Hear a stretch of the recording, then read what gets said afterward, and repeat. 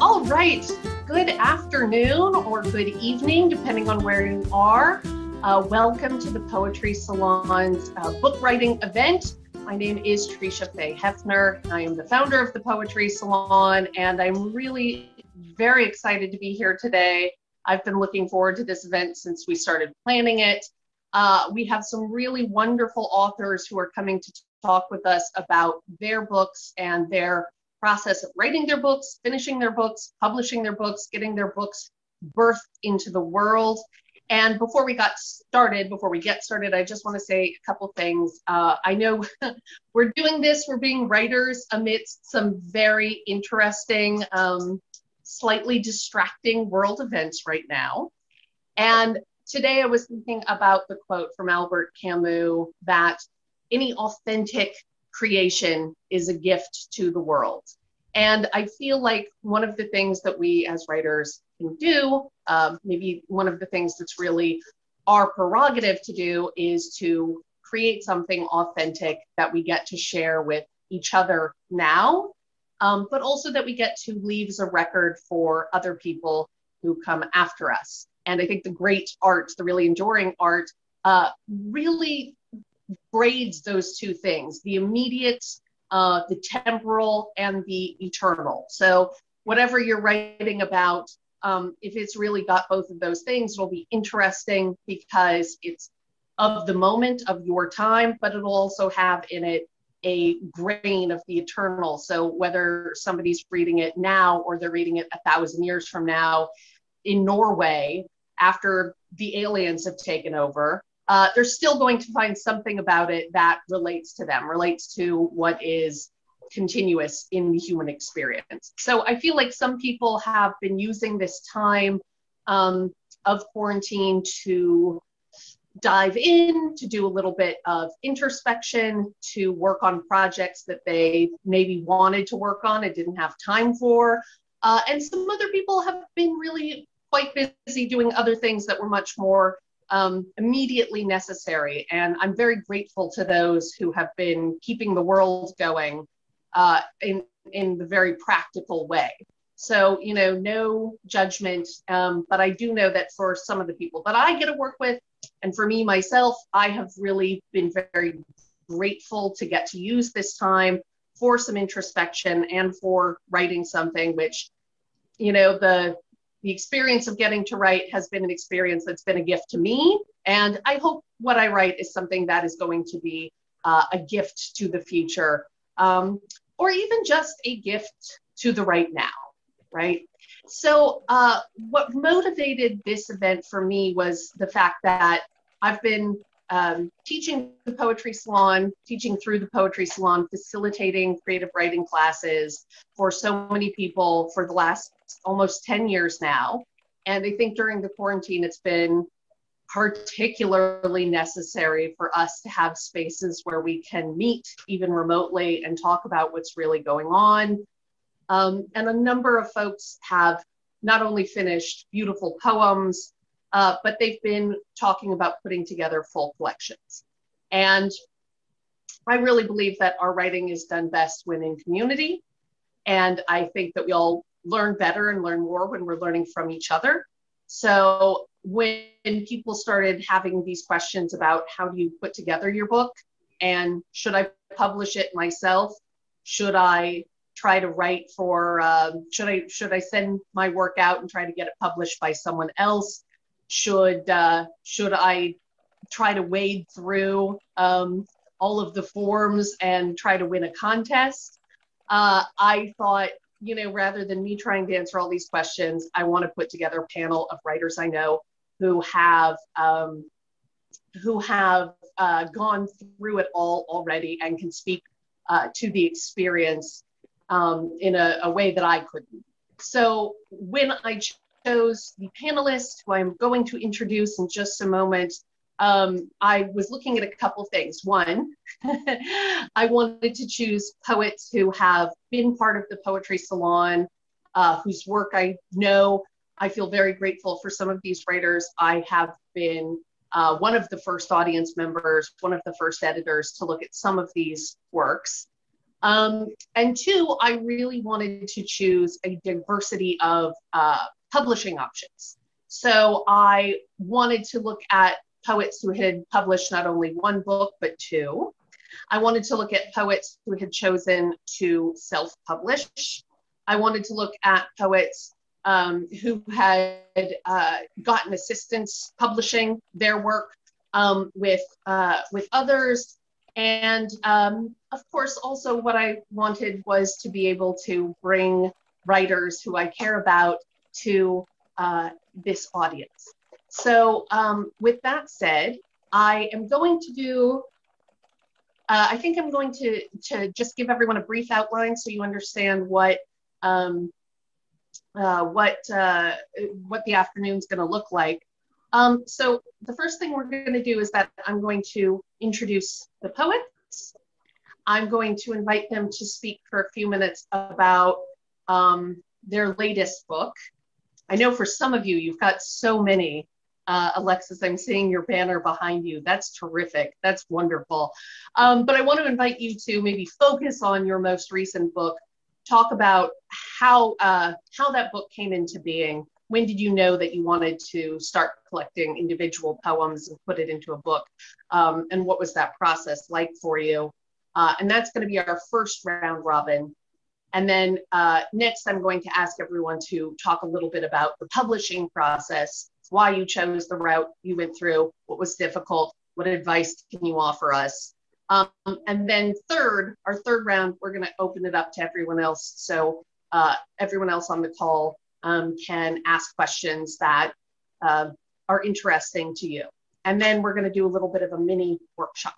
Okay, so our first poet up is Alexis Roan Fancher.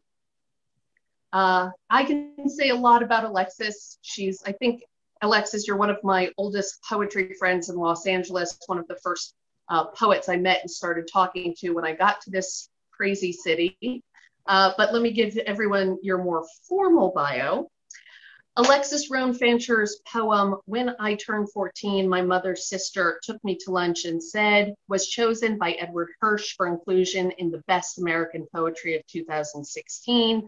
Her poems and flash fiction have been published in over 200 literary magazines and journals, including Rattle, Verse Daily, Vox Populi, Slipstream, Spillway, Askew, Plume, the American Journal of Poetry, the Pedestal Magazine, Petrichor, Duende, Diode, Patterson Literary Journal, Wide Awake, Poets of Los Angeles, The MacGuffin, Hobart, Aeolian Harp, The Night Heron Barks, Tinderbox, Swim, Verdad, Blast, SoFlo, Pojo, and elsewhere. You can find Alexis' photographs on the cover of Witness, I hope I'm pronouncing this correctly, Hiphead Chapel, the Pedestal Magazine, and Heyday, as well as a 5-page spread in River Styx and elsewhere. Her street photography is published worldwide.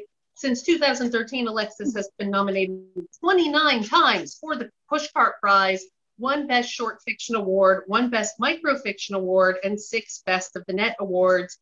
In 2018, she won the Pangolian Prize for Poetry. She and her husband live and collaborate on the bluffs of San Pedro, California, 25 miles from downtown LA. They have a spectacular view. And if you're friends with Alexis on Facebook, you can see photos of that spectacular view in her posts from time to time. So please welcome Alexis Roan Fancher. Hello. Hi, everyone. A lot of nominations, 0 wins, okay? So I know, Robbie, I know. Did you want me to start with reading a poem from the book? Yes, please. Okay. This is my, I don't know if you can really see it. Maybe you can see it better over there. Anyway, this is my new book. I don't know how to work these things. There we go. And it's new and selected. All right, this one is called Don't Wash. And it starts with an epigraph by Napoleon Bonaparte. And he says, don't wash.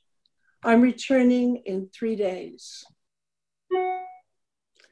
I touch myself so I can savvy what you rut in. Bring my fingers to my mouth.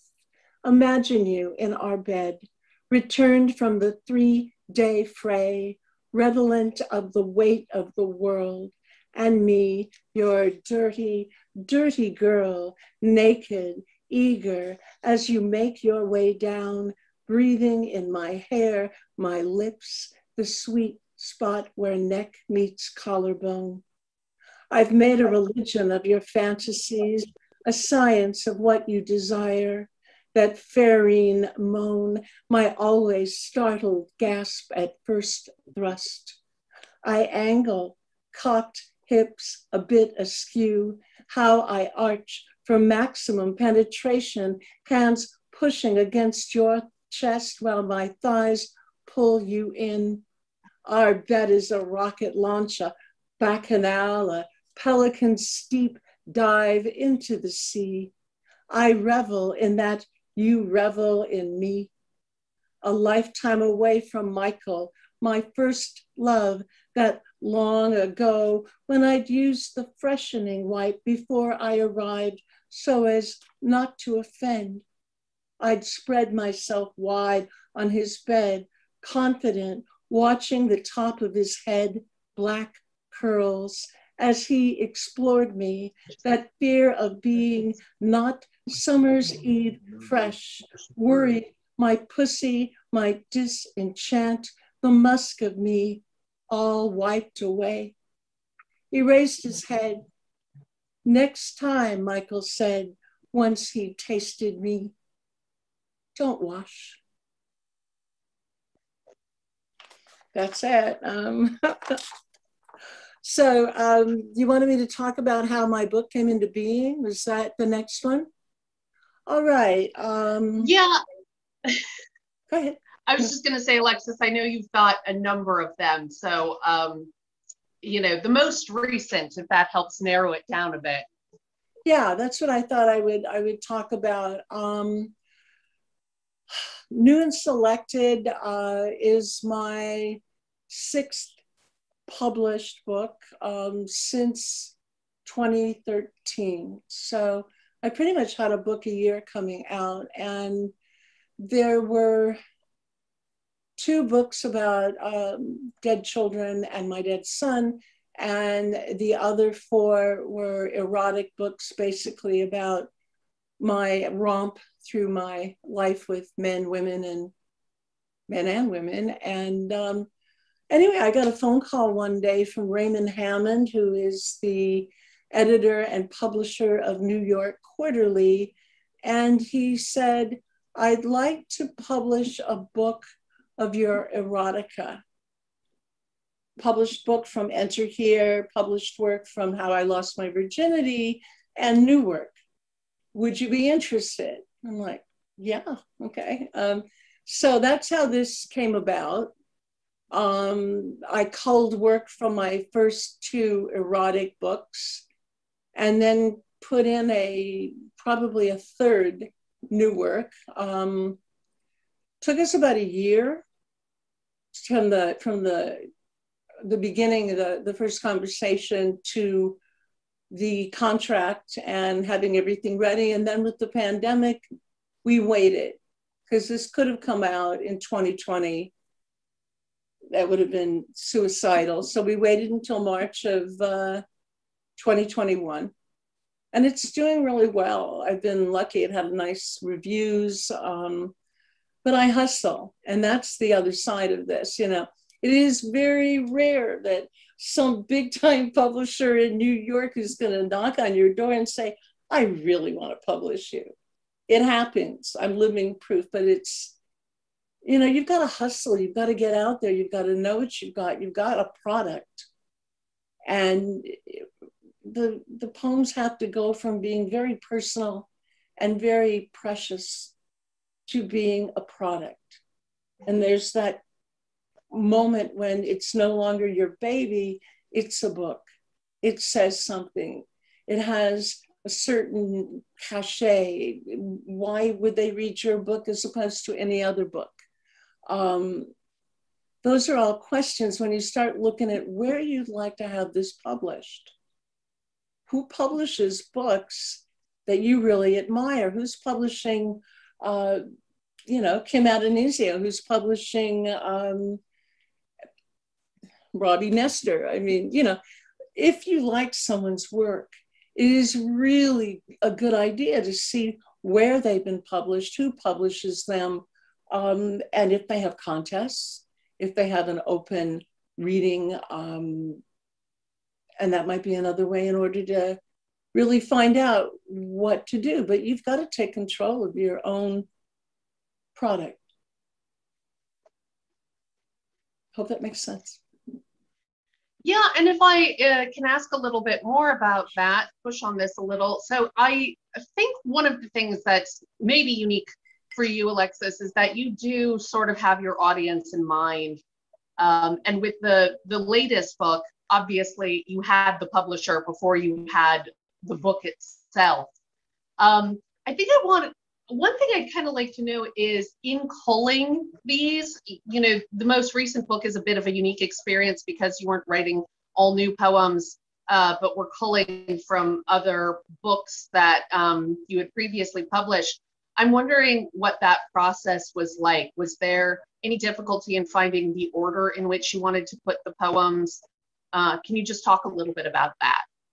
Sure. What I did was I started with How I Lost My Virginity, and I kind of earmarked the poems that I like best. It was kind of my, you know, the litmus test. Do I really love this poem? And I got maybe 30 from the first book, and then from Enter Here. One of the things we decided to do was put all of the sister poems, of which there were over 10, poems I've written about me and my sister over the years. We did a lot of traveling together. We shared a lot of lovers. We had a really interesting past, and with her permission, I, you know, wrote all these poems. But we made the decision to take all the sister poems and put them almost chronologically, excuse me, in the center of the book. And then I looked at my new work, and I had, aside from this book, almost finished another book of all new work. So I took some from there. I took some of the things I was writing on a year later. Don't Wash came out probably last summer. So I took a little from here, a little from there. My publisher was very involved in the order. I often want someone whose opinion I trust to help me order the book. In fact, with both that one and Brazen, which is my next book coming out next year, I paid someone, a really good editor, to put them in order, to read them from beginning to end, to talk with me about any changes. And that is the best money you can spend, because you get someone who you trust to look at that and go, yeah, no, maybe over here, maybe move the order. I think all poets do it differently, but for me, I need help. I don't pretend to have any idea how my work should be ordered. So. I'm extremely jealous. I definitely think if you can get away with it, that would definitely make the writing process quite a bit easier. Thank you, Alexis. Thank you so much for sharing that. Next on up, I would like to invite Chanel Brenner. Chanel Brenner, also one of the original members of the Poetry Salon, used to come hang out on my couch in Culver City. So Chanel Brenner is on her second book, or rather just had her second book out from 53 Press. It was the winner of the 53 Press Poetry Award, and her book prior to that was Vanilla Milk, out from Silver Birch. Chanel Brenner is the winner of the 2021 53 Press Award for Poetry for her book Smile or Else. She's the author of Vanilla Milk, a memoir told in poems from Silver Birch Press, 2014, which was a finalist for the 2016 Independent Book Awards, an honorable mention in the 2014 Eric Hoffer Awards. Her poems have appeared in Rattle, Raleigh Review, Spoon River, New Ohio Review, Muzzle Magazine, Literary Mama, Barrow Street, Salamander, and others. Her poem, Apology, won first place in the Smartish Pace Beulah Rose Poetry Prize. Please welcome Chanel Brenner. Hi, everyone. Thank you, Tricia. Okay, the poem I'm going to read is El Dia de los Muertos. El Dia de los Muertos was Riley's favorite holiday. He loved smelling the sugar skulls, didn't mind that he couldn't eat them. My husband asks, who wants a dead kid's bike? Then places Riley's in the alley for someone to take. Some believe the dead are insulted by sorrow. My husband rummages through boxes in our garage like we are having a fire sale. He finds my dead father's rare coins in a sock and a card from my dead grandmother. In Riley's closet, I absorb the silent, airless church of his clothes and realize sugar skulls have a space on the forehead for a name. My husband runs outside to retrieve Riley's bike. All right.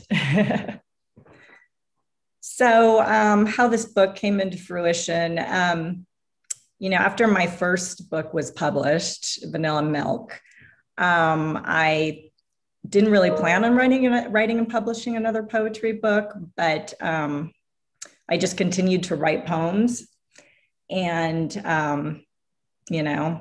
about our ongoing grief and what we went through with Riley and how that grief affected our relationship, with Desmond and just ongoing life. And I actually started to write memoir and was taking a workshop and trying to write longer pieces, but then poems kept on springing out of the pieces I was writing. And then one day on a whim, I just decided to kind of collate all of my poems that I'd written since Vanilla Milk. And I felt all of a sudden, I'm like, wow, I have enough poems for a new collection. And they were cohesive. And I just decided just on a whim to do it. And, one thing is interesting is that the first poem in the collection, which is at a restaurant the night my son died, that one actually was a poem that was written back when, probably before Vanilla Milk was published. And I kind of just set it aside because I'm like, oh, this isn't really any good. I don't really like this one. I don't want to bother with it. And then when I pulled out all the poems for Smile or Else, which was originally called Raising Grief, I looked at it, I'm like, wow, this poem is actually, I really like it. There's something to it. So I went back and I worked on it some more and it ended up being the first poem in the collection. And also the one that I think really grabbed the attention of the editor that chose my collection. So yeah, so that was interesting. And then as far as the overall order goes, I also worked with somebody, paid an editor to actually help me with the ordering, because for me, I just can't get enough like space from it to like see it really, to see what kind of order to put it in. It just is really, really challenging. And I kind of drive myself a little crazy trying to order it. And then even when it got to after it won the award, the press even reordered and we went through a whole other reordering of it. So that was kind of cool. And I actually liked the order. I was like, oh yeah, I can see why that works. It's easy to see it after somebody else moves it around for you, but to see that ahead, so yeah. Well, thank you. Thank you very much, Chanel. That's fantastic and really thought-provoking. So next up on our list, if I am going correctly, if I remember how the alphabet works, I believe we have Linda Neal. Linda Neal first wrote poems when she was in high school. She went to study literature at Pomona College, earned a degree in linguistics and a master's degree in clinical psychology. Her life at the beach, passion for story, and work as a therapist inform her award-winning poetry and prose, which has appeared in numerous journals, including California State Poetry Quarterly, Easy Reader, Lummox, On the Bus, Pacific Coast Journal, Peregrine, the Amherst Poetry Journal, Beecher's Magazine, Santa Fe Literary Review, and Slab. Dodge and Burn from Bambaz Press. Dodge and Burn is her first book from Bambaz Press. Her poetry memoir came out in 2014, and her latest book is not about dinosaurs. Actually, I've had poems published in, I was a quitter. I had a lot of poems published in the 80s and won some awards from Penn Women Writers and various things. And then I kind of stopped writing poetry and was trying to write a memoir and doing a lot of other stuff. So I started writing again about 10 years ago. And since then, I've taken myself a little more seriously and sent a lot of poems out and won some awards. And I'm going to read a poem from my newest collection, Not About Dinosaurs. And I'll tell you a little bit about the birth of that after I read the poem. It's I would say my audience is, I'm interested in writing about sexuality and women and men and aging. So it's kind of more for an aging crowd, I would say. And this poem was selected as a finalist for the Palette Poetry Prize. It's called The Burgeoning. There are big dicks and small, peckers and penises, cocks of all shapes called Johnsons, rods and plum tree ticklers, each one a stick, a gun, a tube that shoots. But where is the name for the tender root that finds its way inside me, like a child searching for a nipple? Where is the gentle animal word like pussy for the male member? A name like lotus or pomegranate, a flower or fruit that grows and gives a seed and pushes its gentle head into the core of me. What could we call this stem that through the skin fuse drives me to meet the infinite, that joins with me in the plant realm of flower and tree? There must be a name for the malleable bud that grows between us and joins us together in the ritual of coming and coming. Could we call it redwood? No. That's too impenetrable, too tall, too hard for the sweet rumpus and buzz of the supple plant that sings its way into me on a night when the light filters in from the hallway and the bed's rumpled field of wet white lilies. I have a whole raft of poems, some of which I was pleased with and some of which I wasn't pleased with, and I started sorting them when I was in a master's program at Pacific U, and I was working on my thesis. And I finally, mainly with Frank Gaspar. And when I finished the program, I decided, or actually it was before I finished, I realized that a lot of the older poems were not going to go into my thesis. I had a different book in mind. And I took some of the poems out of the thesis I was writing, added them to the ones I already had. And then Frank helped me. He helped me with the first ordering. And then the second ordering came when I decided, I'm not going to start sending this out to contests, and I just want to get it published. I'm getting old and I need to get stuff out there. So that's when I decided that this book, I had a lot of poems that referenced dinosaurs. So I kind of came up with this idea of this book about extinction and about the gutsiness and dirtiness of life. And I had worked with Bambaz Press in the past on my first book. So I contacted them and said, I think I've got another book. Let's go to it. I like them a lot because they call themselves publishers for hire. they're not really a vanity press because they're fairly selective, and they give you exactly what you pay for. There's no secrets, no mysteries, no add-ons. And they do some editing. Bambi is really wonderful at helping order the poems. That's one of her strengths. And Baz is a good creative director who formats. They take you, if you were going to self-publish, you'd have to do all this stuff yourself. You pay them a fee, they do it all. They get the ISBN number. So it's almost like having a publisher. They do not, however, do distribution or work on publicity, but they will sort of help you with the publicity some. So I've been very happy working with them. And the book came out last fall. Yeah. And so that's where we are at this point. Thank you, Linda. Can everyone hear me now? Yeah, now. Okay, good. All right. Thank you, Linda. That's fantastic. Next on up is Tanya Ko Hong. Tanya is the author of 4 poetry collections, most recently, The War Still Within, Poems of the Korean Diaspora from Kaiso Flash Press 2019, written primarily in English.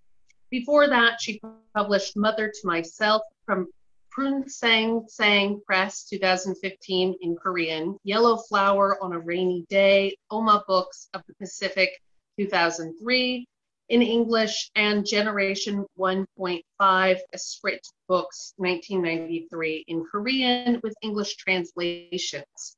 Her poetry appears in Rattle, Beloit Poetry Journal, Entropy, Cultural Weekly, WSQ, Women's Studies Quarterly, published by the Feminist Press, The Chosen, Ilbo, The Korean Times, and the Aeolian Harp Series Anthology, among others.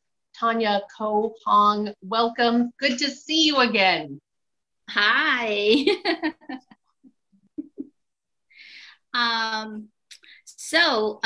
I think it's very interesting. What's interesting is I feel like even though I live in America and I publish in English, but then it's just like another part of me in another word, because let me just read a poem first and then we go. So what I'm gonna do, I'm gonna start with Korean a little bit.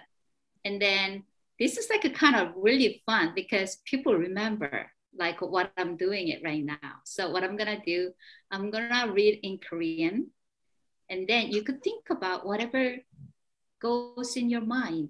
You could go daydreaming or have a fantasy, I don't know, but like just go and do it. And then you let me know later. 속꼬리탕. 죽음이란 어떤 느낌일까? 나는 왼쪽 손등 위에 상처를 바라본다. 건보라, 이걸 뭐라 하지? 멍, 고통을 누르는 것, 슬픔에 침묵하는 것, 바다 위에 재로 뿌려져 겹겹이 쌓여지는 양피지에 새겨진 삶들처럼, 단풍잎들처럼. 전에 나는 이곳에 있었던가? 나는 이곳에 다시 올 것인가? 모양을 인도에 남겨놓고 바람 속으로 사라져가는 지붕 위에서 전화 코드를 빼라고 말하는 까마귀처럼 가스를 켜고 나는 오야코 돈비리를 만든다. 양파를 썰며 흘리는 눈물, 이건 최고의 선물이 아닌가.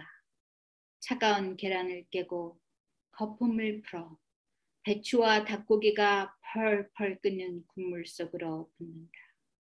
냄비 뚜껑을 열고 가스를 끄고 기다린다. 흐트러진 빈 침대, 여름강이 흐르는 그의 찬몸을 보고 싶지 않았다. 난 떠날 때 아름답게 떠나고 싶다. 결별, 한 시인의 시가 생각난다. 아내의 장례식이 끝난 뒤 베갯잎에 붙여있는 그녀의 머리카락을 보고 울어버렸다는. 그도 울었을까? 내가 떠난 뒤. 아버지가 돌아가신 날 나는 스키악기를 만들었다. 아이들을 먹여야 했기에. 속꼬리탕, 아버지가 만들어주셨던 그 죽은 핏물을 다 뺀 뒤 우유빛 날 때까지 끓이는. So keep it in your thought, whatever you have, just write down on the piece of paper, whatever, don't lose it, right? And this is how it goes. Oxtail soup. Who knew there was oxtail soup? I look at the monk on my left hand, the bruise, dark purple, holding in the pain, silence of the sorrow. Ashes spread on the ocean, setting in layers, palisade of lives, like maple leaves. How does death feel? Impression left on the sidewalk after they've been blown away. A raven on the roof that said, disconnect the phone. I'm turning on the gas to make oyako donburi. Tears come while cutting up the onions. Isn't that the best gift? I crack cold eggs, whip, and pour them over. Boiling napa and chicken broth. Close the pot lid. Turn off the gas. Wait. Was I here before? Will I come back here again? Pour over bowl of rice. Feed child.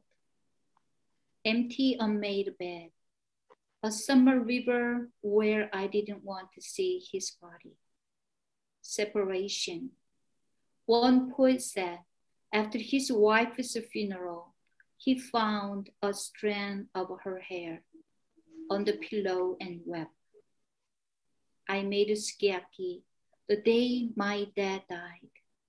I had to feed my children oxtail soup. That's what Daddy made.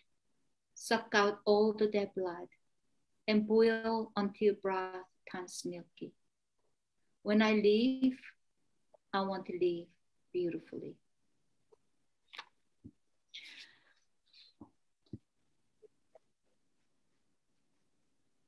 So that's the poem, The Oxtail Soup. And then this is like my latest book, The Wall Street Within. And I didn't put the bio yet, but like this book award, the 10th Gowon's Memorial Foundation 2020. And then I just had an award ceremony in LA, April. And this book cover, it is for sexual slavery during World War II. So this is a comfort women. And I think book cover is very important to choose. And then I wanted to shout out Alex from because she actually helped to choose this picture, the cover, with my publisher. And then I also have to say that actually Alex is like that. I think we met like 2013, 14, 15, I'm not sure, but I was publishing the Rattle.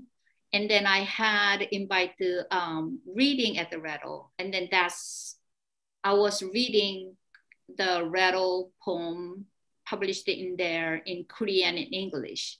And after the reading, Alex came to me, Tanya, can I have your the email? And then I want to send me the poem. So that's how I connect with the Alex's. And then after that, she was helping me to get with the editor who is excellent to go over to my poems and select it. Actually, she became my publisher. And so I think what I wanted to try to say is that it is hard. It is hard to go and then board yourself and then, read. Sometimes you feel like, oh, you got to be a future. Yes, but, open mic is really good too, to go. You don't know who's going to be there to reach you out. And I just had reading in this, I'm in New York right now, but like I was reading I was featured in Oceanside, and I was reading just like, you know, reading one poem in Korean, and then I was reading other poems. And then after reading, someone came to me say, did you read the oxtail soup? I wasn't reading oxtail soup, but she remembered on the Zoom that I did the same thing, like I was reading the oxtail soup. So it is very important to be hustled. It's tiring. It's really tiring. And then you're like in your own island. It just like, it feels like sometimes like you're talking to yourself on the wall. But then just like invitation, like, you know, Tricia said, like, you know, come, can you read it? And then even though you don't feel like it, it is very important to go read it. And I'm just keep saying about the Alexis, but because she's the one who's really actually pushing me out to the work. She goes like, Tanya, you have to share. If you don't share, that's a disgrace to like what you have. It is important to share it. And then I think for my situation is like really kind of unique situation, because I really don't know who's my audience could be, because I start writing in Korean very, very early age, but like I'm living in America. So, but my writing, my art is just different than first generation, who's like writing just only in Korean, even though they live in here like 30, 40 years, they're still living in, you know, Korean community and just writing in Korean. And then I'm not second generation. So like, I am just like kind of merged, you know, having gap in myself, seriously. Even that poem that I just read to you, I wrote in English first, but then to translate in Korean, it took me another many months just like to write it, to even understand myself. So the process of like publishing poetry book was really, really hard. It wasn't easy. I've been publishing here, there, and awesome. And then I had my MFA in Antioch University, and I've been publishing like Rattle, you know, Beloy, you know, I mean, everywhere else, but like putting the contest, I become a finalist, but like not publishing.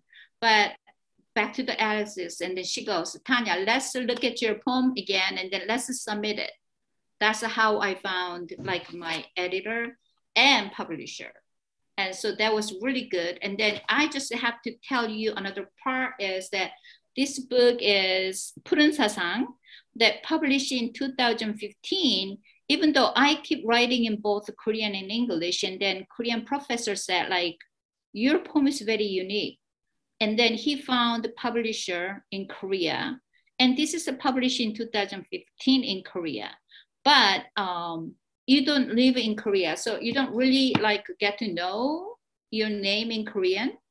But like I have to share and shout out the triumph on this book after 7 years later published, Korean translation in Korea.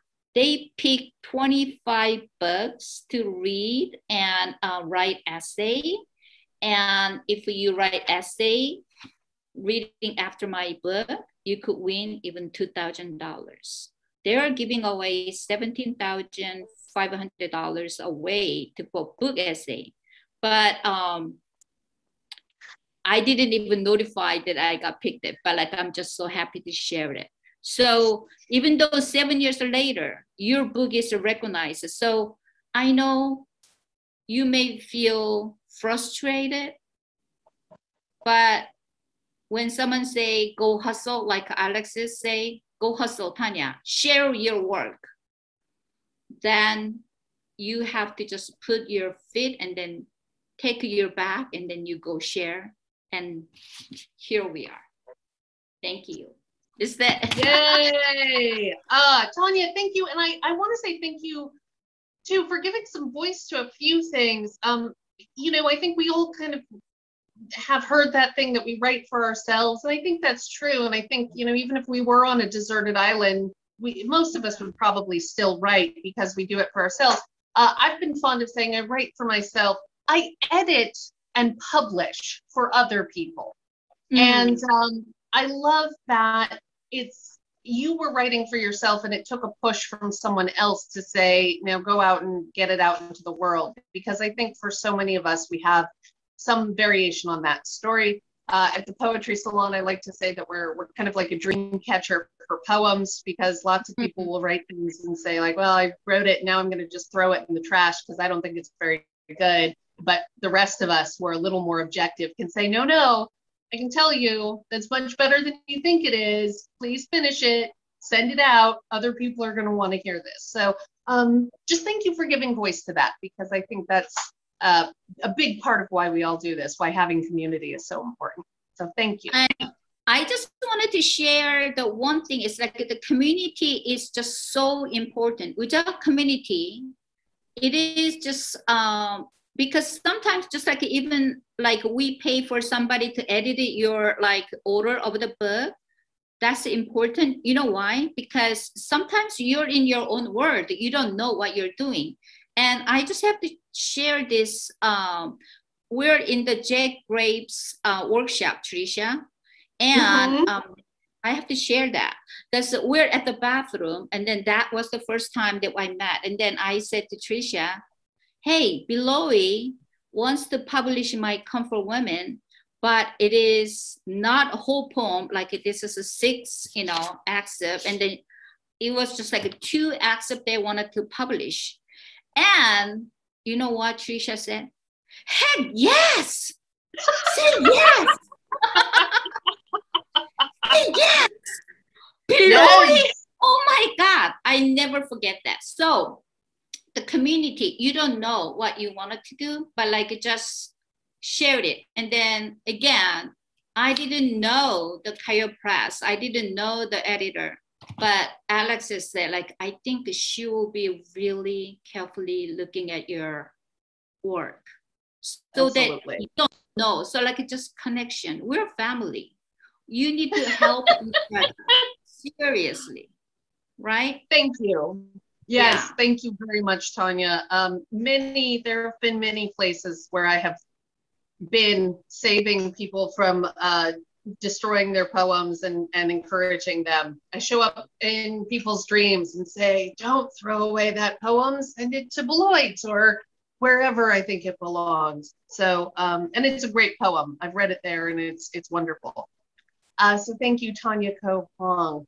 Next on up, dividing the time between California and Texas, please welcome Kamari Carter Hawkins. Kamari is the author of Death by Comb, a stellar body of poetry that seeks to normalize neutral hair and find solid ground in an ever-changing world. And Write Back to You, a guided journal for writing yourself back into your life. Kamari leads journaling workshops all across Los Angeles and beyond. She holds a master's degree in organizational management and is a poetry fellow of the Community Literature Initiative Poetry Writing Program. She is a proud advisor of the CLI and World Stage Press. Kamari is affectionately known as the book doula because she loves to help writers develop and publish their books. She is the founder of Mama's Kitchen Press, an anthology press that seeks to publish intimate moments and stories that tug at the heart. Other poetic works can also be found in Rise, an anthology of power and unity by Vagabond Press, and the Best of the Poetry Salon 2013 to 2018 anthology.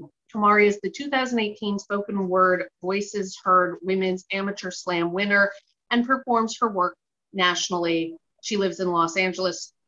Well, she lived in Los Angeles, now she's dividing her time, with dozens of guitars and hundreds of her books. Please welcome Kamari Carter Hawkins. Hi, everyone. Thank you, Tricia, again for having me. I'm going to start with my book, Death by Comb. Oh, wait, I should unblur myself. 1 second, please. Okay, there we go. I'm unblurred.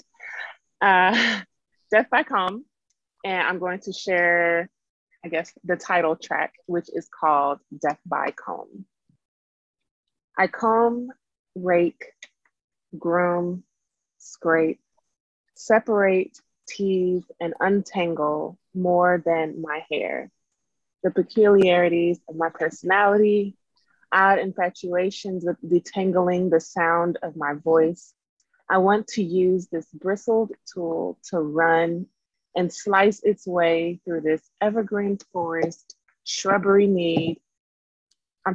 of this need for others to tell me what to think.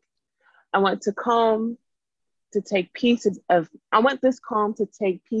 me I repulse with the rest of the shedding. Let the worry, teary regrets, and the unforgiven be gathered in the rake, fisted, then tossed alongside old Q-tips and dirty towels. I want to fine-tune myself until all kinks and knots have been mercilessly snatched out, until there's nothing left of me.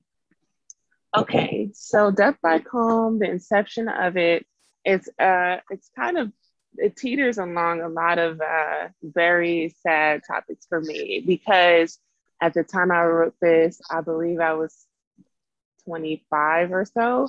And at that time I was diagnosed with Graves' disease, which is a thyroid disease. And that was, for like in your 20s, you're invincible, nothing can harm you. But what happens when it does? And I was told, you know, you could die, you cannot have kids and all this stuff. And it was crazy. And so Death by Comb, I feel like, is me. It's like how we talked about tonight, writing poems about yourself. I think it was about myself and the journey I was going through, a lot of questioning of God, of love, of health, of my future.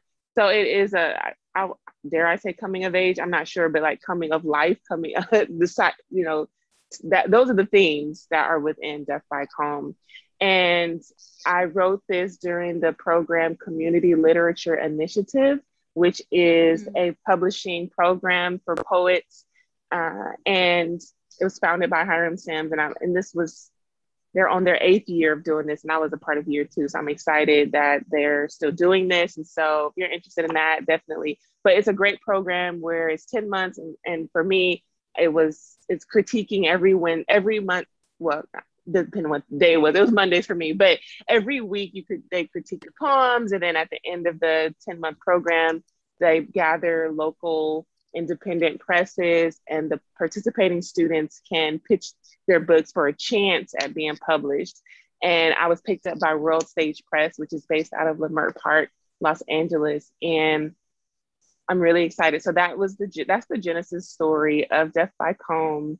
And anything else I want to share about that? I will say something. I feel like one thing that I'm learning about poetry, it's hard to like look back, like for any of you that have multiple books of poetry, like looking back, it tugs at my heart a little bit, because I'm like, oh, like I shared that, or oh, like I was really going through something, or oh, I've grown past this, but I've, skillfully. And what I have to say to that is, I think that is why you keep writing and keep publishing books, to build like a discography, so to speak, where you have like this track of your growth. And so I look forward to, I'm working on a chapbook now that's almost done. But one thing that I self-published was this journal that was mentioned. And I think we'll talk about that on the round 2. But this was a journal that I did self-publish, and it has writing prompts in it, and it was great. So I have experience of being published by an independent press, and then also self-publishing a work. So that's all that I have to share, unless there's anything else, Trisha, that I'm missing. Oh, one more thing, because I know Tanya shared about the book covers. I just want to share this. My book was modeled after Vintage Hughes' book by Langston Hughes. So that's why I chose this cover. And then Sandra Cisneros put out a book as well. So if you want to do something like this, you can. That's lovely. Much love there. Thank you very much, Kamari. Next on up, welcome to the stage, my friend and yours, Kelly Hanwright. Kelly Hanwright is a writer of poetry and fiction. although more successful in the former than the latter, she says. She has been writing since the age of 8. As a child, she made up stories and sometimes illustrated them. Once she sent them to an aunt who surprised her parents by responding with a $1,000 check to be put into a college fund. Woot woot! Raised by parents with untreated mental illness, Kelly lives with anxiety and complex PTSD. She seeks to empower other women to give voice to their trauma through writing as part of the healing process and to erase the stigma and open, honest dialogue about mental health struggles. And her book is The Locust Years. Please welcome Kelly Handwright. Thanks, everyone. This is my book, The Locust Years. This cover, it was so interesting, Tanya talking about how important the cover is. So many people have commented on this cover and how much they love it and that it's intriguing and other things. Actually, I had a friend, Michelle Young, she's an artist as well as a writer. She's in the Chattanooga Writers Guild with us. Kate, down there on your screen, and John Manoni are in it with me too. But she wanted to create a cover for me. So this is actually a painting that she did. She contacted me, we collaborated on what the cover might look like, and this is what she painted.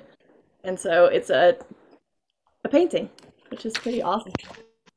The poem that I selected is Wildcard. Mama's rants are endless, javelin-sharp insults. Demonic daughter, despised by God, filled with Satan. Each phrase lands a blade in my chest. Unseen blood from reopening wounds pours. This day, new idea forms out of exhaustion. The kitchen drawer, the answer is there. I hold the knife over my wrist. I swear, make this stop. Stark stare replaces words. Silenced tormentor turns, swallows nameless bitterness, disappears into darkening house.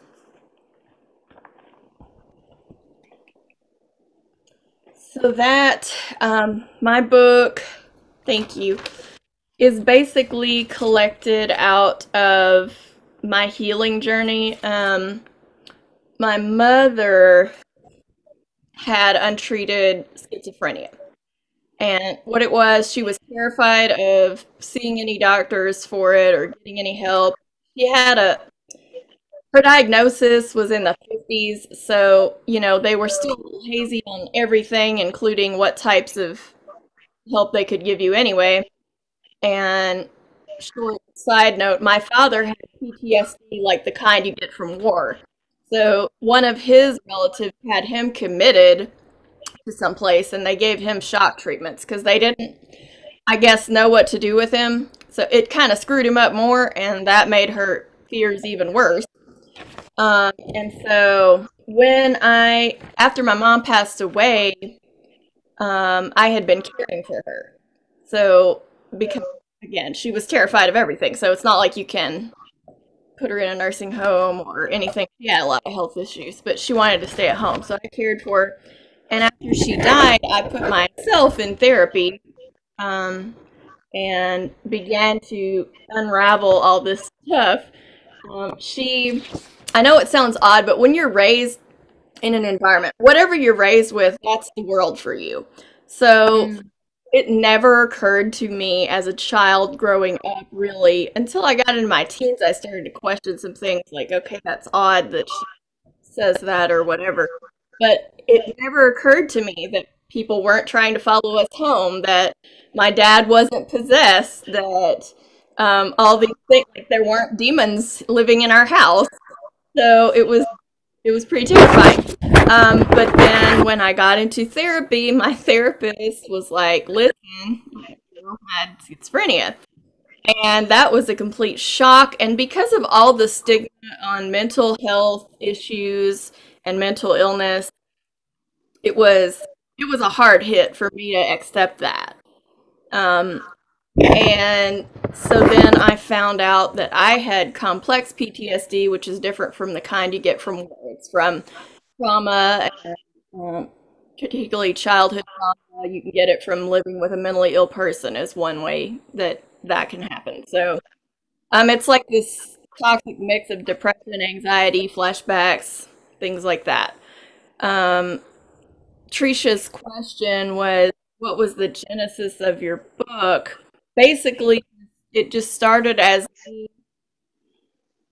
trying to get the words out about all this new stuff that I had learned about myself and my upbringing and my family that I had never considered. So the only way that things would come out, I forget who also said this, poems just kept coming. Oh, it was, you know. I was also trying to write about it factually, and it just wouldn't come out. But I found that times when, I don't know, metaphors would come to me or something, and I could put it in poetic form and get it out that way, and I just needed some type of outlet. So poetry became my outlet, and I just started working through my feelings about everything that way. And then trying to decide how to put it together, I just had conversations with different people. I got the idea vaguely when I read Margarita Engel's Two Cultures, Two Wings. Enchanted Air, that's it. I knew I was only saying half the title. Enchanted Air, Two Cultures, Two Wings. It's a memoir about growing up in Cuba. I'm sorry, growing up in Cuba. She was born in Cuba, and then they immigrated. And right after that, the Cold War happened. So she was able to see her family, most of them. And that's what that's about. It just dawned on me, hey, you can put together a memoir this way. And then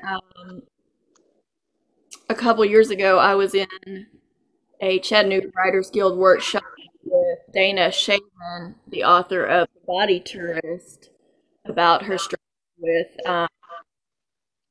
eating disorder. And she was encouraging me to try to find a way to put my story into a memoir. I had several conversations with John Manoni, who on here, and we started talking about storyline, and I started trying to put it together, I guess, after some of our conversations, but it was so hard I almost gave up, because I had a lot of times, I would have a lot of flashbacks trying to put it together and reread everything and trying to edit it. Trying to edit it was like, for a while, it was almost impossible. I had to thank God for critique groups and editors, because it was like I would start and like cry so much I couldn't see and have to put it away for a while. But eventually, like, one of the things I went through was kind of a crisis of faith, and the poem Irreversibly Blessed in part 2 of the book covers some of that, but I just, if everything was fake in my life, if everything was my mother's imagination, then how could faith be real? How could God be having plans for my life and all this? So I eventually worked my way through that, and I pray on the way to work in the mornings. I was praying, I don't know about what, but God began to kind of nudge me about really putting this into a book. I felt that it was something that was important to share, because by opening up about my own struggles and showing everything that had happened, it kind of redeems, I guess, some of that stigma and some of it just gives a positive turn to everything that happened, and also can help others have the courage to share mental health struggles. Mental health is health. Y'all have heard that. That's becoming like a champion slogan for um, mental health activism. So the book is a way for me to be a mental health activist and support others and in solidarity about the importance of being a community and supporting each other in our mental health journeys instead of like isolating people, basically, as so often happens. So then I started making an earnest try. I made a decision to do this, and I got some friends to beta read for me, and they made in-depth comments. About 3 or 4 friends, of course, I read it. Leanna Singata, Sarah Lee, Kale Sass. And then I met Trisha in a workshop, Nancy Lene Wu's Rising Shine workshop. Several of us have been in together right at the start of the pandemic. And I had just started looking for a serious editor to kind of tighten everything up, a content editor. And someone that I knew, some acquaintance, put me onto this editor. And the first thing I want to say to you is the editor is super important. And right behind that, make sure the editor believes in your work. Because if they don't, they're not going to do you 1 ounce of good. And if they're not listening to you, if they don't think your work is important, then find another editor by any means. So I put a query out, maybe in the group, I don't even remember, and Trisha answered me and said, I'm an editor? And I was like, well, great, because I and then, long story short, she just really believed in the work and wanted to edit it and work with me on it, so she did. And I took her rewriting class with the Poetry Salon and Arthur Kazakian. And after that poem that I read at the beginning, Wildcard, got rewritten and reimagined in that workshop, the rewriting workshop. Let's see, I'll show you there. I really like the way that it turned out.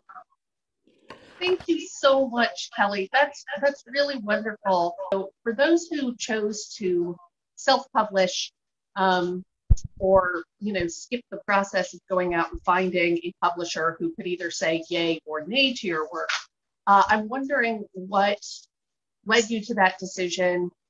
Did you feel like there was a reason you chose to self-publish as opposed to going the more traditional route? Well, I chose to self-publish because I am a rebel and I didn't want to be told what to do. So I got to put it on Amazon myself the way I wanted to and charge whatever I wanted for it. When you self-publish, you can control your own metadata if you buy your own ISBN from Bowker, so that's what I did. I just wanted it to be mine, and I wanted to offer it for a not what I considered not exorbitant price, and everybody's like, you're not charging enough, and I'm like, I don't care, I get to make that decision. I just love that on its own. I'm a rebel. I want total control, and you get to have it when you self-publish. It's kind of it's a great way to engage in some rebellion there. Thank you. Anyone else want to speak to what it means to self-publish and why you chose that route? I know I chose self-publishing for the journal because of the speed of it, in terms of I didn't have to, like typically publishers have, they have a whole catalog and you may not get published for like a year or two, depending on what they have going on. And then with the genre as well. But I know for sure with the book that I've helped with others with self-publishing and the one I'm going to do, I think I'm just choosing so because I want to build up my own catalog a little bit faster and practice a little bit, practice with my work, get better, improve, and just like share that journey. And then eventually, like, yeah, of course, I want to continue to be published with an actual press. But I think for me, what it means is just a little bit more speed. And then I think you get to just practice out loud and build your own catalog. Yeah, thank you for giving voice to that, Kamari. And of course, I will make a plug here for you and say that you have not only self-published your own book, but you found your own press, Mama's Kitchen Publishers. So, you know, that's a little bit something else to bolster your prestige, let's say. So thank you for that. And of course, yes, Steve, definitely. I'm getting some good questions here. I am going to turn to them in just a moment. But for those of you who chose to go the other route, I would love to know, especially in contrast, what was that like to be searching for a publisher? And, you know, did you ever, I guess, at any point consider self-publishing?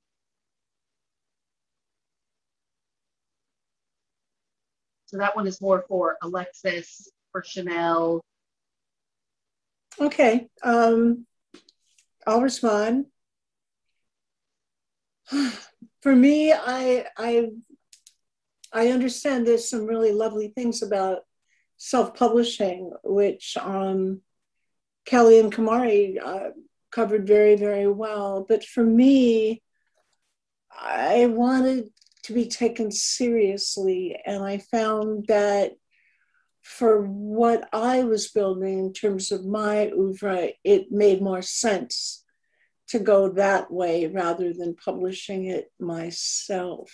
I got really lucky. I found publishers pretty much right away. You know, my first book was very erotic and very in your face, and everyone said, who would want to publish something like that? And I contacted a publisher here in LA and a publisher in Oxford, England, and I got 2 contracts in the mail. You know, this just doesn't happen. My book, Junkie Wife, I sent it out 20 times before someone, Eric Morago at Moontide Press, picked it up and said, I want to publish this. You never know.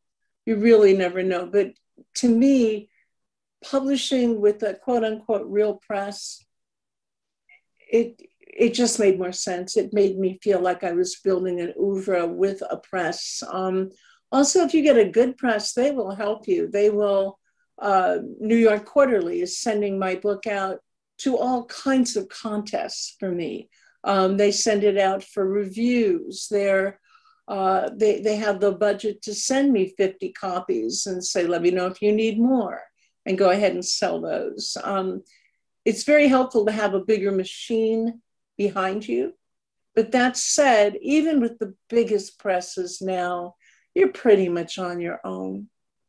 You know, they don't have, even Norton and big presses like that, they don't have the money, they can't do that much for you. So yeah, I'm New York Quarterly, big, you know, la-di-da, but they're only helping me a certain amount. And I have made all my readings. I've sent out the book for review. You need to partner, whether it's with yourself, like Kelly, and or, you know, you need to partner with the press. And the press, when they see that you're willing to put yourself out there, you know, you're willing to have readings, you're willing to do the work, they will partner with you. But in the end, it's up to you. I did want to go back over one thing that we were talking about, which is the importance of a cover. Mm-hmm. Those, I never know which way this is going, but those are the covers of the 6 books that are out there. I have designed and created every one of them. The photos are mine. I get that written in my contracts because I want to control how it looks. I want to control the vibe. My background is in advertising, predominantly print and radio advertising. And I know how you want somebody to pick up the book. You want them to look at it and go, I want to read that. It's got to have a really good title. It's got to have a really good cover. And if you don't, why not?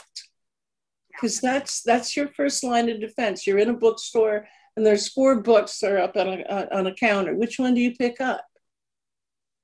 When you go in a bookstore, ask yourself that question. What do you gravitate toward? What are you turned off by? You know, and imagine your audience and give them something that they want to pick up. Alexis, that is wonderful. And that's also a bit of a segue into another question I noticed here, which is, what about titles? And if it's okay, I want to actually volley the ball over to Chanel here, because I know specifically you had some with your first book, you did some work with your editor about titles, and I think you have some hopefully useful things to say about that. So yeah, the title, you know, actually with my most recent book, Smile or Else, the working title, or the title I was sending it out to for a long time, was Raising Grief. And which is the title of one of the poems in the book. And near the end, or I don't know, maybe like a year and a half in, I started to think about that. I didn't know if I wanted grief in the title and if it was turning some people off, and, you know, so then I changed it to Smile or Else. And ultimately the press, you know, loved the title and kept it. But I know that presses will completely change the title, and, you know, you shouldn't be wedded to your title, you know? And then you were referring to my first book. Yeah, Vanilla Milk. Yeah, and that was originally called The Christmas Boy. I actually can't even remember the whole title, but it was The Christmas Boy. And I think it was The Christmas Boy Will Not Disappear. That's yeah, it. Yeah, I haven't thought about it in so long. Good job, Trisha. You remember the title. I remember because I happen to really love that title. And I think this is where we should always be mindful that everything is subjective and there is no right or wrong way, because I remember hearing that the publishers wanted to change the title to Vanilla Milk. And I was like, no, The Christmas Boy Will Not Disappear. That's such a more beautiful, interesting, and, you know, poignant title. So I had my own little teeth gnashing into that. So I mean, that's definitely why it stuck with me. But they had different thoughts, and I'm just wondering, did they give you a particular reason why they thought that Vanilla Milk would be a better title? Yeah, they actually thought the religious aspect of it. Oh, okay. That it had a religious, you know, angle, or people might think it's a book about, I guess, Christmas or the, you know, religion. Okay. I don't know. That was their reasoning behind it. And ultimately Vanilla Milk felt right to me. And that's the title of one of the poems. And it meant a lot to, you know, Riley. It was like one of the favorite things. So I was okay with switching it to that. Mm-hmm. Yeah. That's great. You're right. Because otherwise it does feel too seasonal. It does feel like you're only going to pigeonhole a certain target audience and maybe push some others away. So I guess they were right. Okay. Yeah, I know. But thank you for that. Chanel, while we're still on you, I also wanted to ask you a little bit about the experience of continuing to submit to contests, because I think, I know the story, and I think the story is a good one. So would you just tell us a little bit about that? Yeah, so I sent I have the list right in front of me. And I sent it out. This is like my little lame list, but I sent it out to 61 places. And over 2 years, took a lot of patience. and I got discouraged and had to like, you know, stop myself. I think what kept me going was made it to one finalist list with Black Lawrence Press, and then a semi-finalist with the WordWorks. And so I felt like, I think that made me feel like, okay, I've read or I heard somewhere that like, if you make it to a finalist list, you should be patient. You might win. So I decided just to stay with it. And a funny thing is I was just looking over kind of the numbers. And the funny thing is that I had 53 rejections before I got accepted at Press 53 and won the contest. So I thought that was pretty funny. Like crazy, right? Yeah, I know. Yeah, that is really terrific. Incredible synchronicity. I know. Yeah, thank you for that. I kind of want to. Yeah, I was just going to say, I know Linda and Tanya haven't heard from you, so if either of you have something you want to share, please feel free to jump in there. Yeah, I mean, Chanel, I remember like, you're writing a poem with me at the Trisha's like, living room like many, many years ago. Mm-hmm. I cannot believe you had like all that, like, submission. I mean, that is, I wanted to just really like applaud for that, because Thank you. It's serious, because it's like that we don't have that patience with ourselves. Don't you think? Like, I mean, submission is like a writing poem is hard enough. And then submitting is just like totally another word. Yes.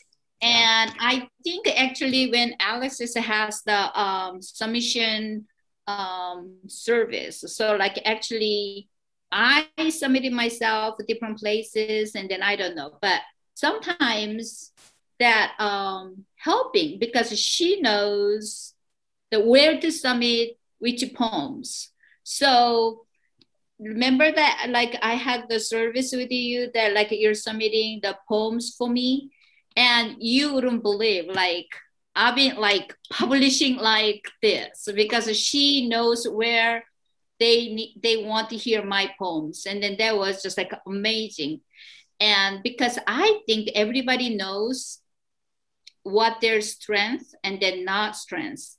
I think for me, I don't have like that much patience for like submitting, and then finding resource. Sometimes it's really, really hard, because you have to work, where to submit, which magazines, and then like you have to like, the Chanel has like all the list out, like I don't even know where I started. So that is very important to be organized.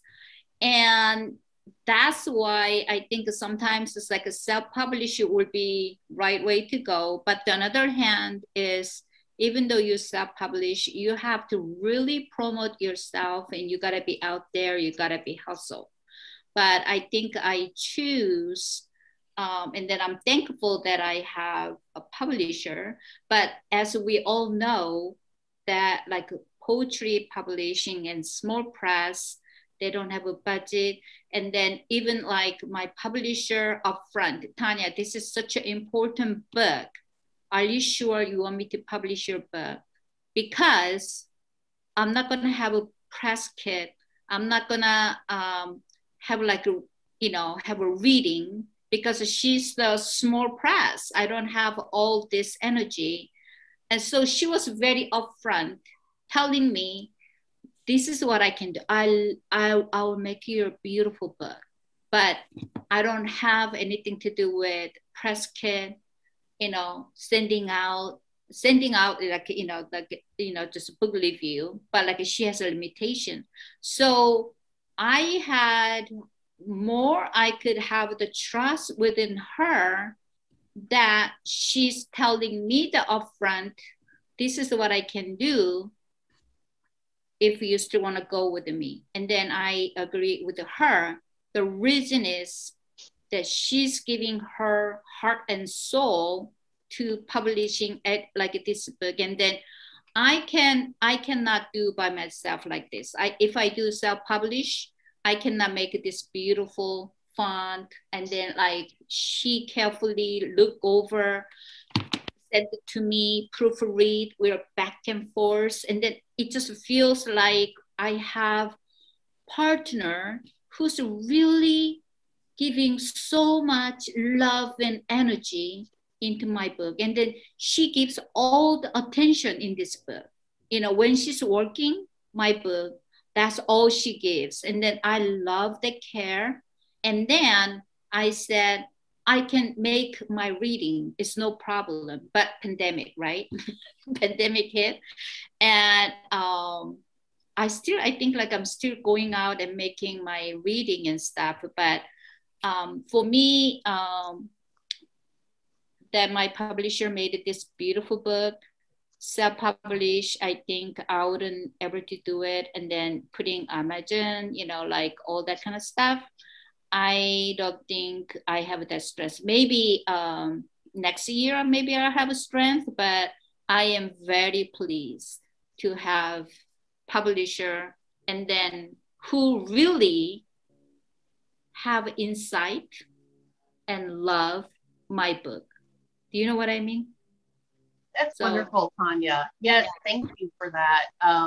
And that's a great story for your publisher to be upfront about that. It shows that they really care about the work.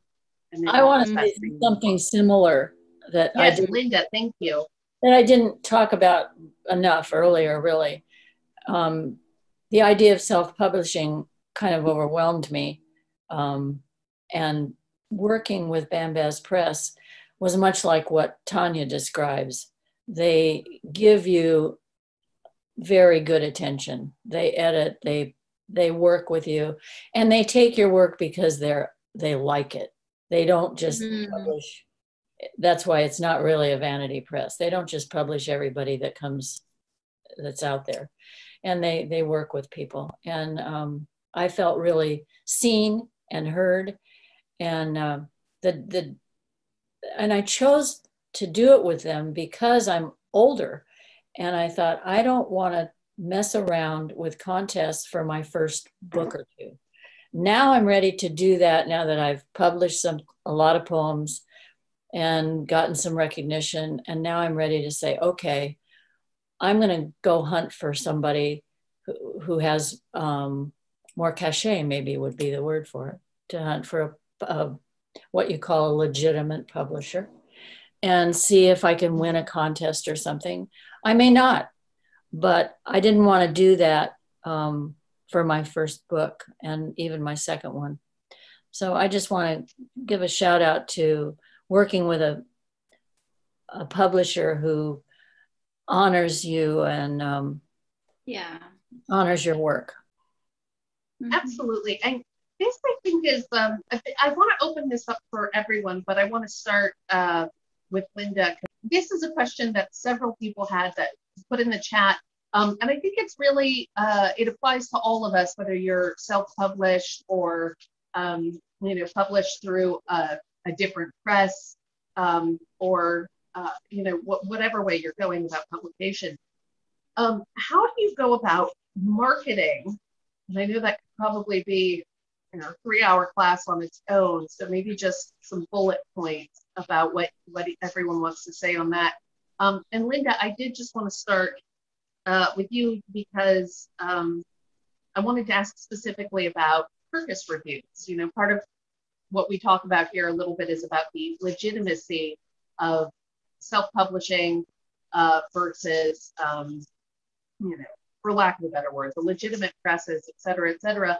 But I think purpose review is something that, correct me if I'm wrong, lends a little bit more objective authority. I thought about doing that, but I also had good recommendations from some well-known poets that I felt having them honor my book or write a blurb for it, or an award from Writer's Digest and places like that. Those kinds of things were also good recommendations to get my book out there. I noticed that the bio you have is very old. I sent you a newer one that had more good stuff in it. But when I sent my picture, I think I sent a newer one. Anyway, the other part for me as kind of an introvert is that it's, I really hear what Alexa says about how much you have to promote your own work. You have to be out there. And I'm probably not as good at that as I'd like to be. I do some open readings. I do get involved in some different poetry scenes, but probably not as much as would serve me better. So those are things that I think are really important to look at when you self-publish. How much can you actually, or publish with a publisher like Bambi and Baz, which is essentially self-publishing. They do all the legwork for the book, getting the book out, but then it's up to me to then promote it. And I sometimes feel like I wish I had a little more of an extrovert's hat to do that better. So, and I really appreciate it when people come and ask me to do things. And like when Alexis featured me in Cultural Weekly, because, and that wouldn't have happened if I hadn't been out there doing a reading, I'm sure. So those kinds of things come to you by your own hard work. Yeah. Yeah, and so again, I'm kind of opening this up, and this will be the last question, and then I want to have a little time for some writing for everyone who's here. So yes, who would like to say a little something they've learned about self-promotion, either from working with the press or working on your own?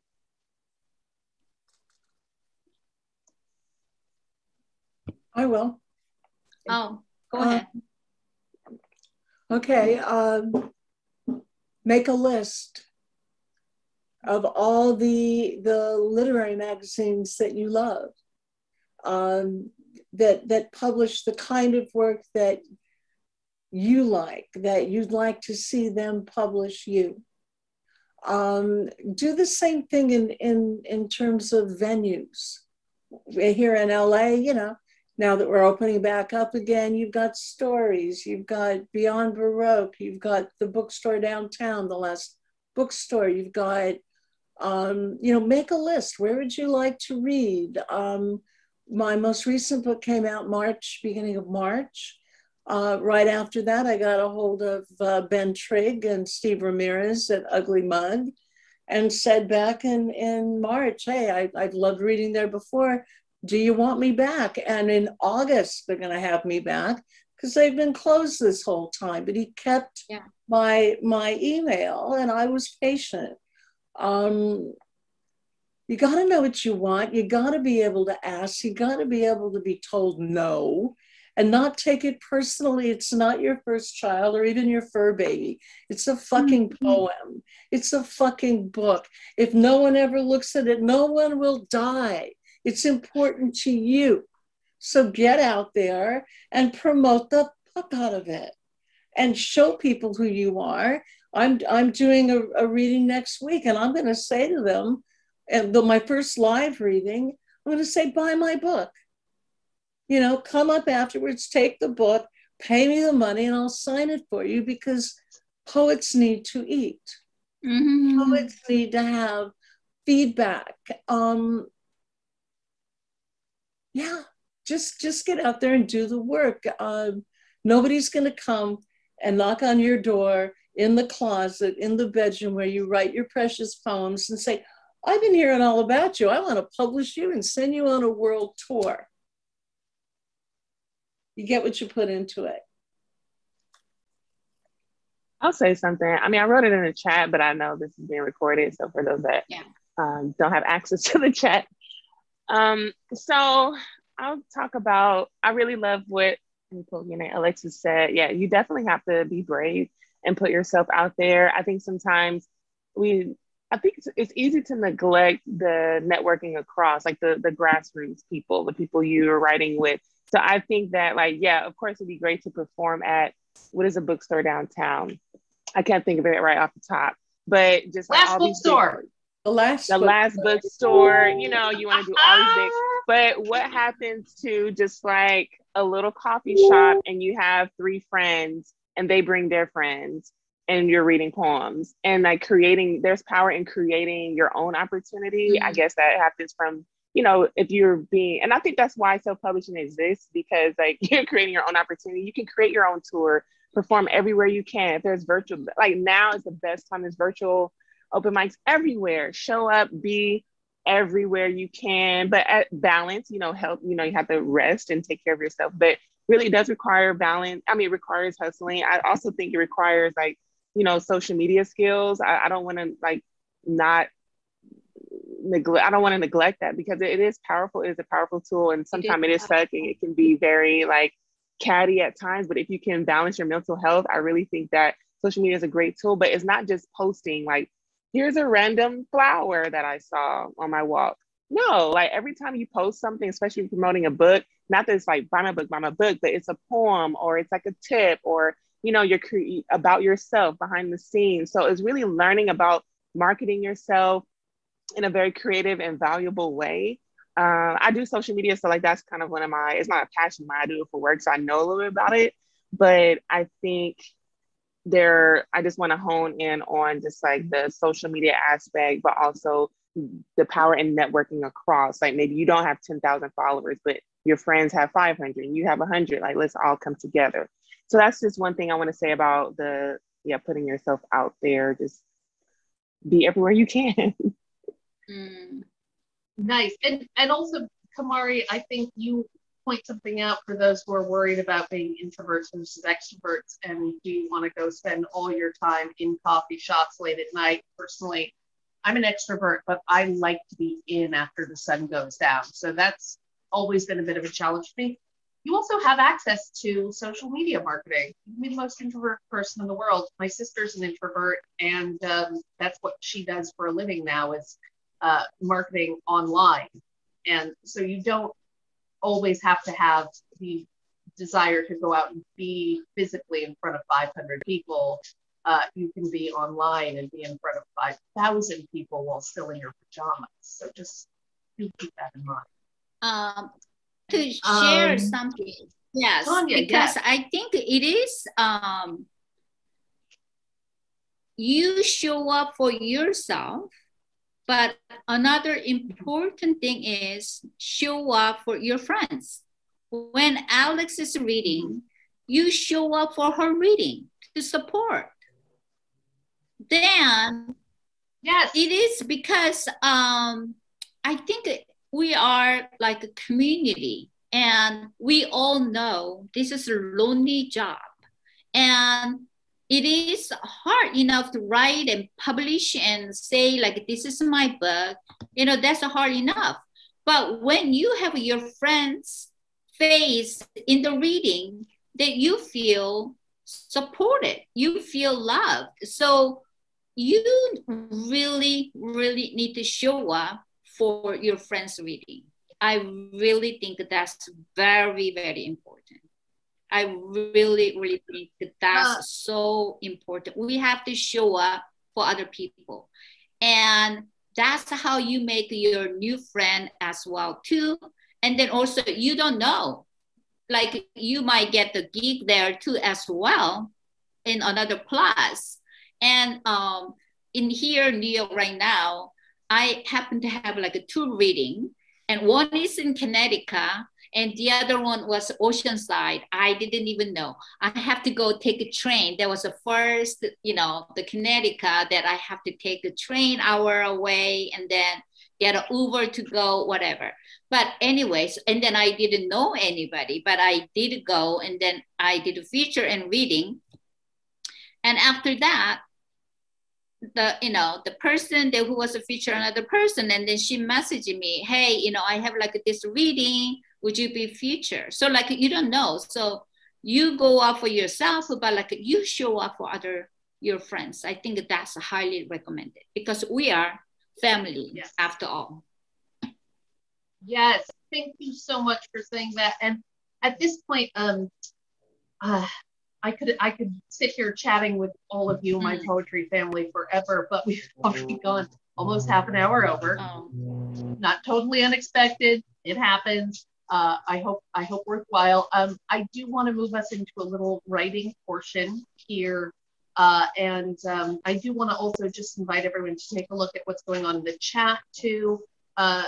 It's so funny, Tanya, just as you were saying that, Ravi was saying the exact same thing in the chat. You know, one of the big things we do is we become good literary citizens. We show up for each other. Yeah. And I don't think that's just about, you know, a quid pro quo. It's like, you know, why do we do this work? We don't do this work just to get our names out there and become famous. You know, you get out there because we're social creatures. Even those of us who are introverts are still social creatures, and we want to talk with other people about the things that matter to us, and we want to talk with other people who have lived different lives so we can learn more and broaden our horizons and grow as people.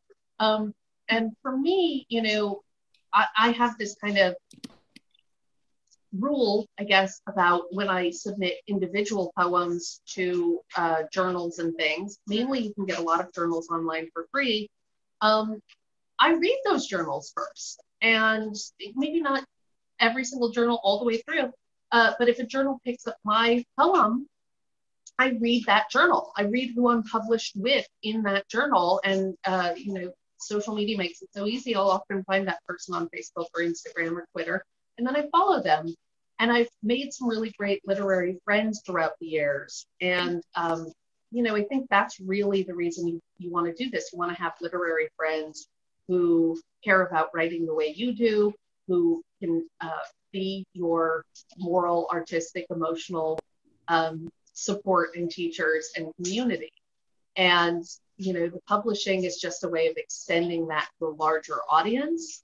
And it's quite amazing because even, you know, right now some of us coming from Costa Rica, some of us are in New England, some of us are in Tennessee, a lot of us are in California, and yet we can communicate in ways we never would if we didn't write and publish and put ourselves out. Yeah. So with that said, I do want to kind of transition us out of the panel and into a little writing exercise. And even if you don't consider yourself a writer, even if you're not totally sure you're ready to put out a book, I want to invite you to stay here and just write and share. And during the writing, you can get up, you can stretch, you can take a bio break, you can have dinner, whatever it is, to take care of yourself. But before we do that, I just want to give a little silent applause, spirit fingers to all our panelists. Thank you so much for being here. If you can stay, I would love to have you doing a little more writing today. And if you can't be here, I totally understand, and just say thank you again for being here and sharing your wisdom. And there will be a follow-up email where I send everyone links to all of the books that the panelists have published, their most recent ones and their previous ones as well. So, with that said, I just want to invite everyone to do a little shoulder roll.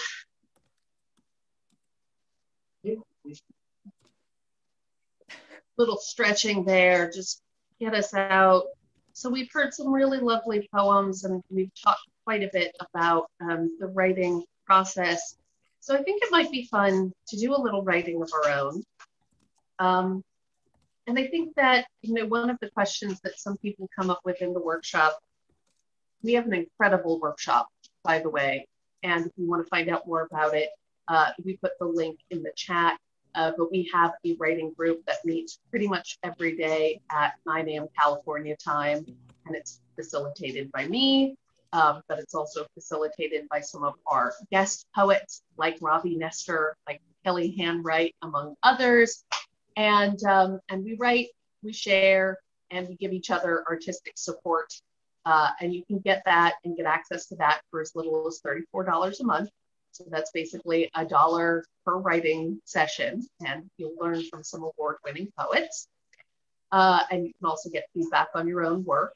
And we also have a book class for those who really are ready for a book, in which we work on building the spine of your book and putting it together. I'm sure you'll all notice that no one here on our panel today said they did it alone. We all have editors, and thank God, because it makes life easier speaking from personal experience.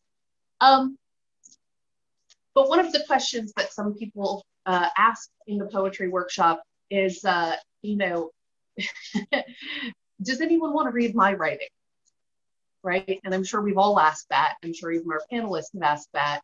I have some writing of my own that I like to do for myself, but does anyone else want to read it? Should I go through the trouble of putting together a book and sharing it with others and going through all that work? Is it of use to others? So I actually have a writing exercise that I think is kind of helpful for getting a sense of what your book might mean to another person.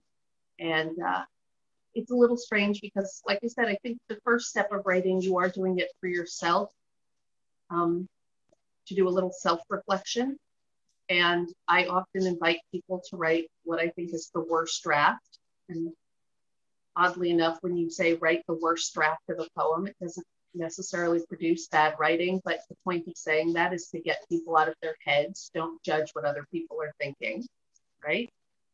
But then after that, after you've taken that step, it is useful, I think, to say, okay, how could this be useful to other people? How is this not just me doing some self-reflection, but how can I make this, or how can I find what is universal here?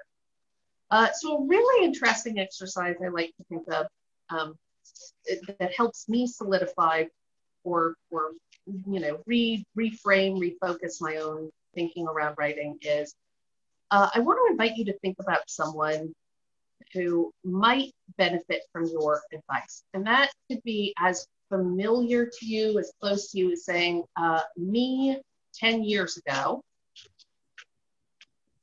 Oh, if only I had a time machine and could go back and talk to myself 10 years ago, what would I say? So you might think about writing to yourself 10 years ago. It might be someone else. It might be a younger sibling. It might be your own kids, nieces, nephews, whoever it is. I want to invite you to kind of get that person in mind. Maybe it's a group of them. Younger version of me, my nieces, anyone coming out of college right now. We all probably need kind of similar advice.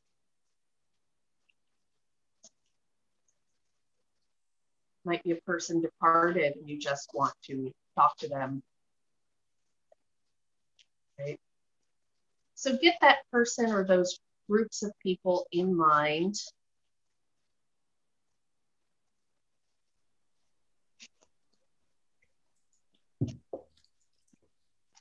And I wanted to invite you to make a few notes. We're not writing a poem, but maybe a list of things that this person struggles with. Not the advice you would give them, but a list of things this person is struggling with and some objects that represent that struggle. So, you know, since I keep going in and out, I'd like to invite someone to read this first poem. Kelly Hanwright, would you please read The Tasting? Sure. I just had it pulled up and now it's gone away. Okay. The Tasting by Elia Braden. Outside my window, the grapes are laboring on the vine, hoarding sun and water until skin taut with exaltation, they sigh into the pluck and crush their end and their beginning. They don't regret the rocky soil, the spider mite, the morning chill. Nor do I as I taste the peach and pear, oak and velvet of the Chardonnay. I'd no more kick a jagged stone from the path that led me to this place than spit this nectar from my mouth. Lovely, thank you. And Kamari, could I get you to read Boat Body? Sure. Boat Body by Kelly Grace Thomas. There is not enough distance between us and the body. I beg the women, build an ocean, turn on tongue and territory, bargain, bargain fire, tease flames into family, taunt each island into telling these stories still birth in our bellies. A century apologizes for someone else's hands. I cradle my grandmother, ghosted into guilt. Can't forgive this landscape. I will not kneel for a man's affection. Women, keep this world bloom dizzy. Teach these teeth to tender. We are swollen with tomorrow. It's time to holy one another instead. Saltwater saints, crowned in sea foam, the blue of each majesty. They can't sink us if we name ourselves sea. All right. So I've got a few other poems here, which you can read on your own. This prompt is in the file, but I want to give everyone some time to actually write. So here is the prompt, and I'll leave it up. Consider writing a poem of advice or explanation about what has happened. What advice have you learned? What advice would you give to a younger version of yourself or to somebody you know? And in some way, use objects from your lists in whatever way you want. Okay, we'll go for about 20 minutes.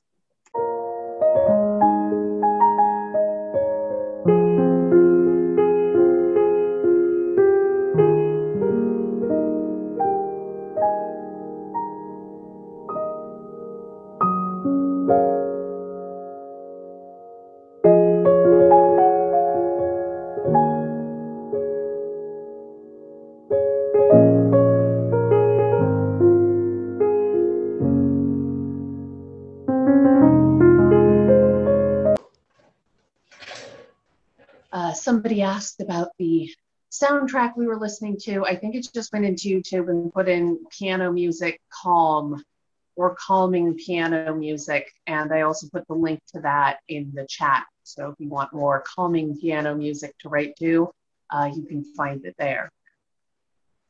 So with that said, I know that we only have about 18 minutes left.